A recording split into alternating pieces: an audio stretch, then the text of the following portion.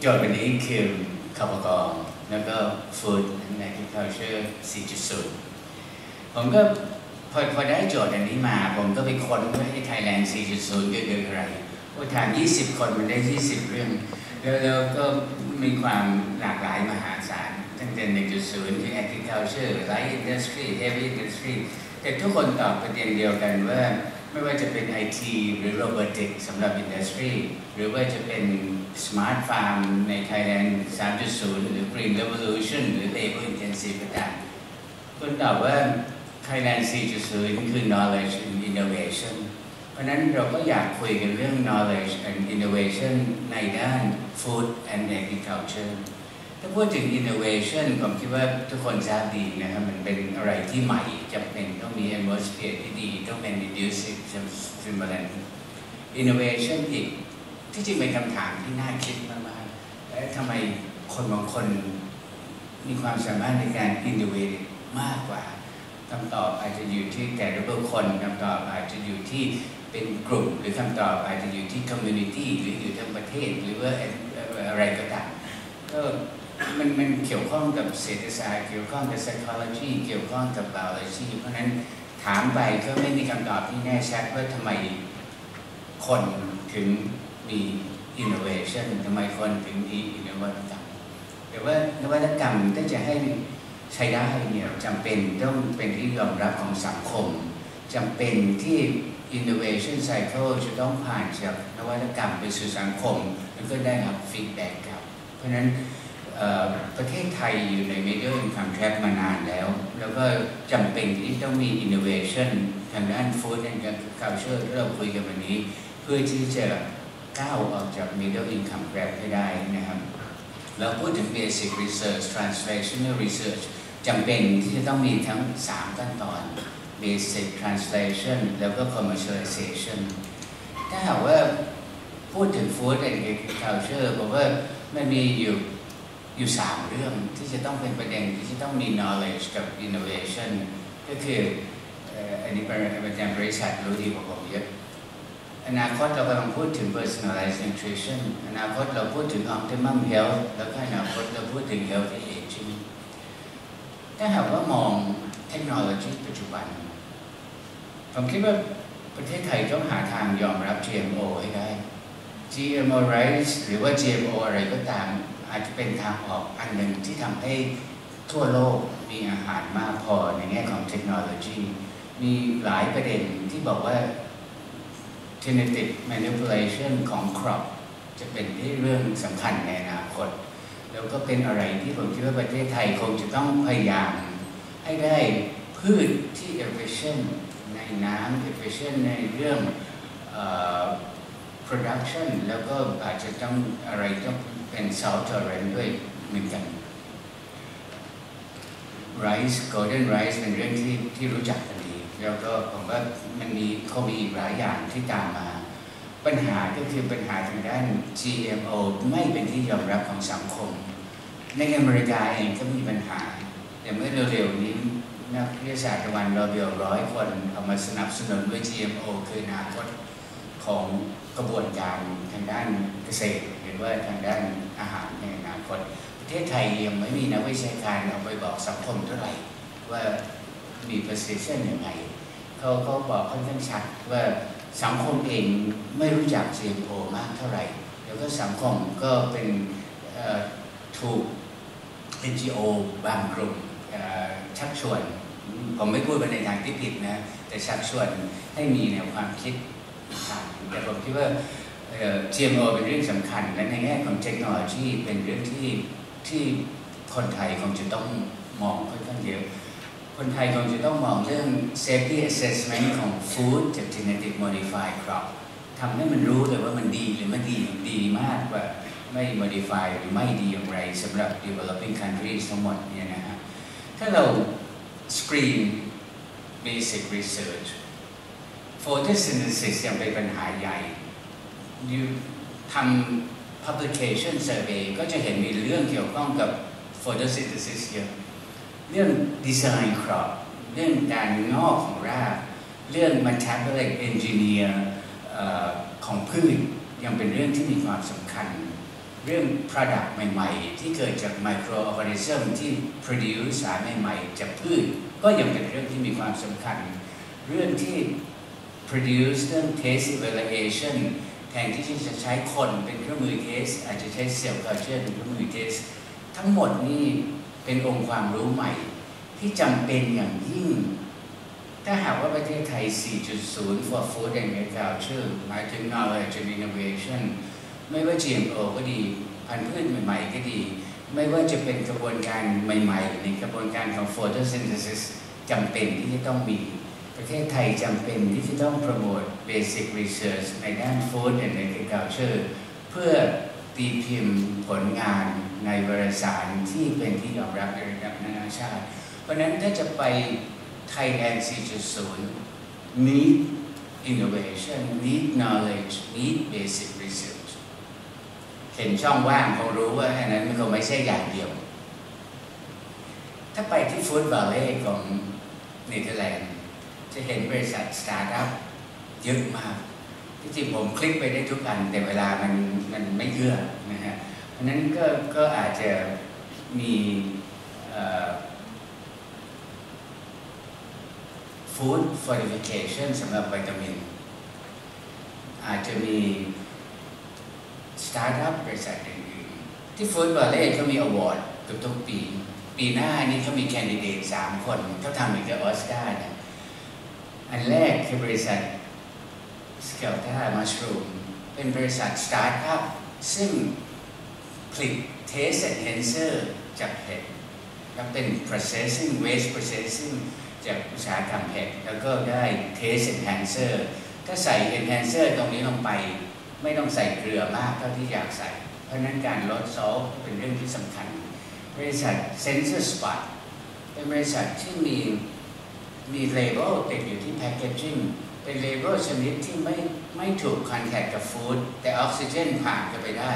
ออกซิเจนรีแอคกับคอมเพลในนี้ให้สีออกมาคอน sumer ดูที่แพคเกจจิ้งเห็นว่าในนี้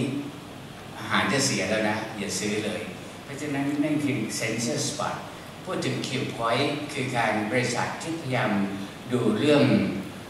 โลจิสติกของอาหารเพราะฉะนั้นพวกนี้เป็นสตาร์ทอัพคอมพานีซึ่งอยู่ในฟู้ดวาเลย์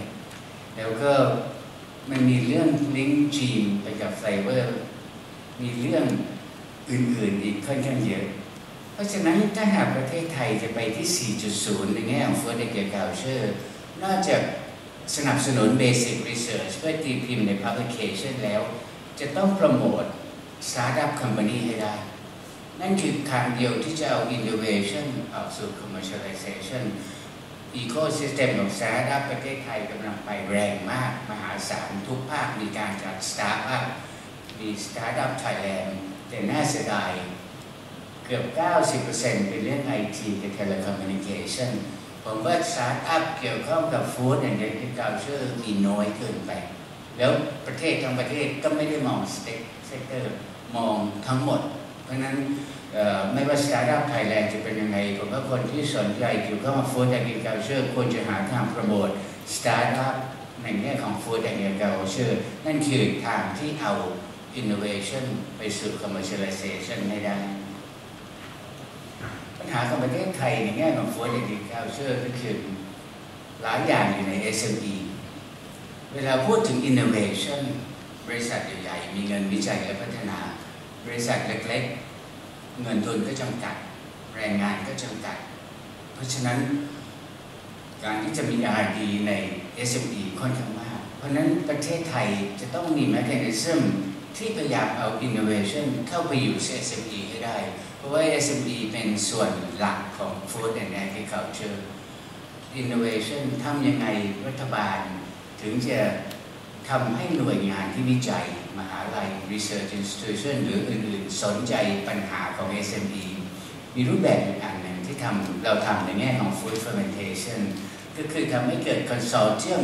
ของ Small and Medium Size ขึ้นแล้ว Consortium พวกนี้ฟีดโจทย์วิจัยไปที่มหาลัยรัฐบาลสนับสนุนมหาลัยในโจทย์วิจัยที่เป็นที่ต้องการของ SME เพราะฉะนั้น ปัญหา innovation ใน SME โดยเฉพาะยิ่งใน food and agriculture เป็นเรื่องสำคัญประเทศไทยจะต้องมองหาวิธีที่จะผลักดัน innovation เข้าไปสู่ SME ให้ได้เพราะฉะนั้นถ้าพูดถึง innovation searching for innovation ถ้าเป็น startup company จำเป็นที่จะต้องมีกระบวนการค่อนข้างยาวไปสู่ innovation SME รัฐบาลต้องสนับสนุนถ้าไปถึง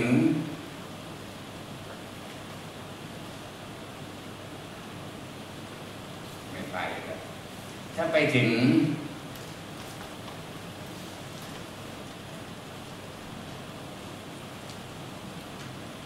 บริษัทที่ใหญ่ขึ้นหน่อยหนึ่งให้กระบวนการสนับสนุนอาจจะไม่มากเลยและถ้าในที่สุดไม่เป็นไรผมไปต่อถ้าในที่สุดเป็นบริษัท multinational เขาก็อาจจะทำ R&D เขาเองเพราะฉะนั้น level ของการสนับสนุนให้เกิด innovation ที่รัฐบาลจะใส่เข้าไปจะต้องคำนึงว่าเรากำลังพูดถึง innovation ที่เป็น startup innovation ที่เป็น SME หรือ innovation ที่เข้าไปที่ large company หรือ multinational ผมไม่คิดว่ารูปแบบอย่างเดียวจะฟิตทุกอย่างคงจะต้องมองที่ industry แต่ละอันเข้าไปด้วย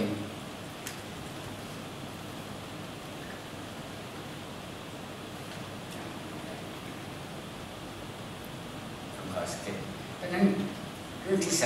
3ก็คือ stimulate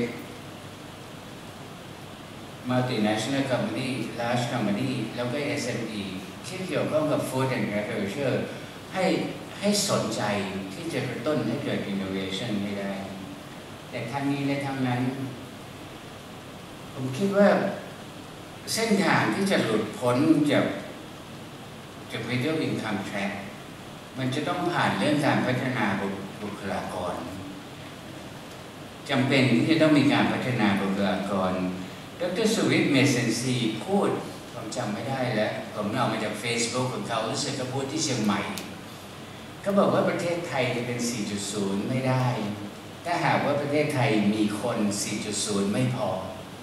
เพราะฉะนั้นที่เราพูดกันมาตั้งแต่ต้นไม่ว่าจะเป็นการก่อให้เกิด innovation เกิด startup ก็ตามจำเป็นที่เราจะต้องมีการพัฒนาบุคลากรให้เหมาะสมแล้วก็ให้เป็นบุคลากรที่มี imagination มี creativity แล้วก็ก่อให้เกิด innovation เพราะฉะนั้นคีย์มันจะอยู่ที่พัฒนาบุคลากรผมยกตัวอย่างอันบริษัทสยามไบโอไซน์เป็นบริษัทใหม่ที่ผลิต monoclonal antibody เป็นบริษัทที่ลงทุนโดยทรัพย์สินพระมหากษัตริย์ลงทุนตอนแรก 2,000 ล้านตอนนี้เพิ่มอีก 3,000 ล้านกลายเป็น 5,000 ล้านเพื่อที่สร้างศักยภาพของประเทศไทยให้ผลิตโมโนโคลโนให้ได้เพื่อเป็นยาผมคิดว่าเหตุผลที่เขาสามารถที่จะลงทุนหลายพันล้านได้เป็นเพราะว่าในทรงพลจบปริญญาตรีที่ MIT ทุนคิง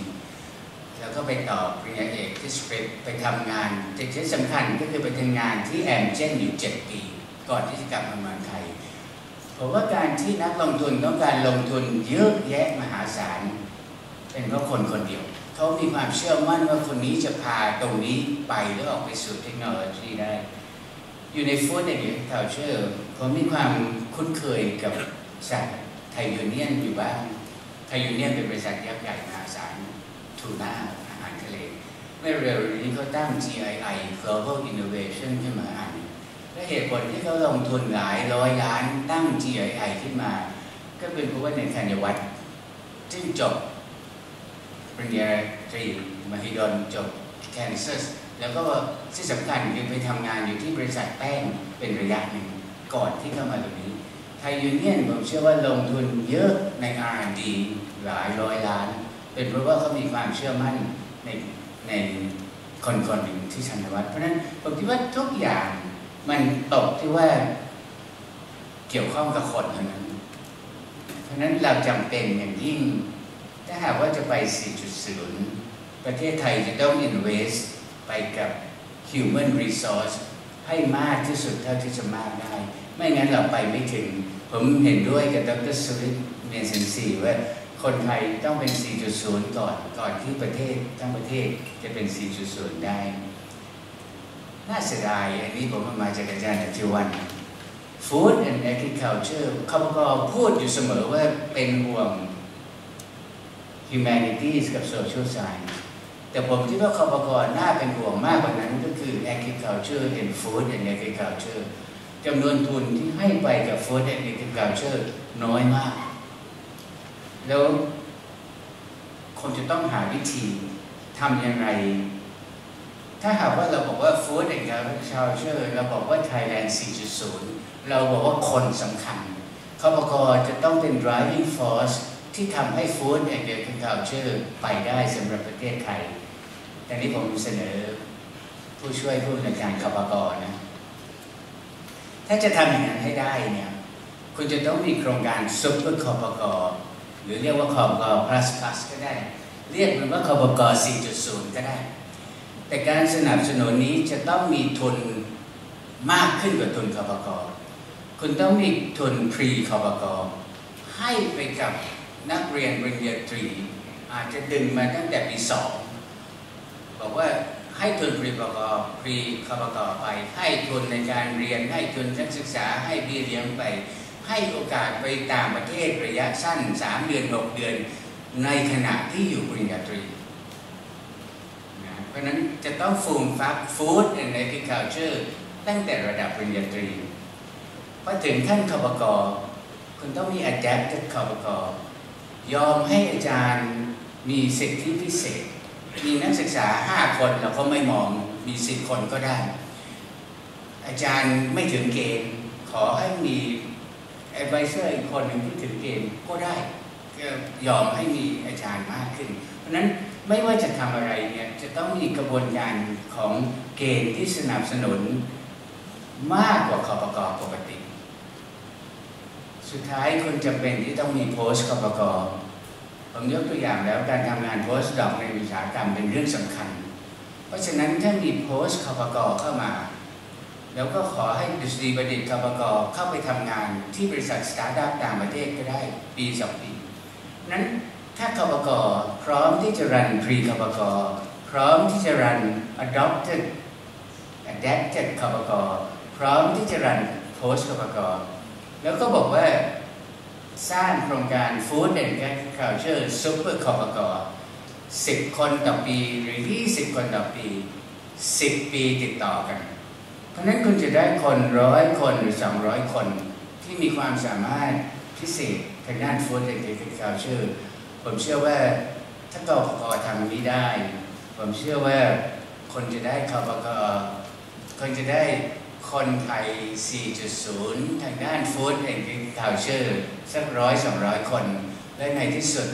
ก็จะได้เป็นประเทศไทย 4.0 อย่างที่ต้องการทางด้าน Food and Agriculture ขอบคุณครับ